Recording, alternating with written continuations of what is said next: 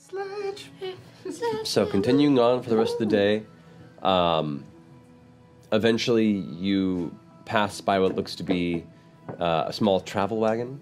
It's similar to the size of the cart that you have, but it has some cushioned seats set up in the back, and you look to what appears to be three well-dressed individuals that are looking miserable and are sitting in the back of the cart as it rides by with a single coachman who's, the single horse is pulling it along with a rather rapid pace.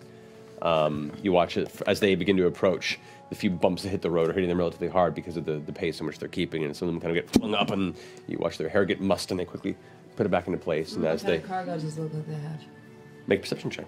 I'm gonna draw a sketch of them in a little pan, popping like popcorn. Okay. And as she's doing that, I'm trying to get Jester's attention. I'm like, Jester. What? Jester. What? Yeah, 13. 13. The gentleman. The best you can tell, the cargo within are personal bags. There's nothing of what looks to be like cargo, at least what you've seen in like previous bits of people that have traveled on here, especially the trade caravan you passed on your way up to Allfield. Right. This looks to be more of a personnel-based journey. Okay.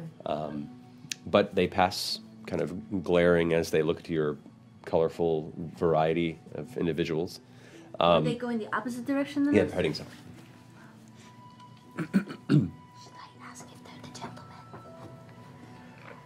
Good to see you, gentlemen! Gentlemen. Do any of them look like a gentleman? like a gentleman? I mean, they're well dressed. They look to be of, bourgeois class, not upper crust, but, better than most you've encountered on this side of the Empire, at least. And they seem to almost, aside from glaring as you pass, pay no mind to any of your verbiage beyond, you motherfuckers. Smells like I think they thought we were patronizing them. Oh, yeah. Yeah. Probably. We kind of were, though. Yeah, kind of. I What?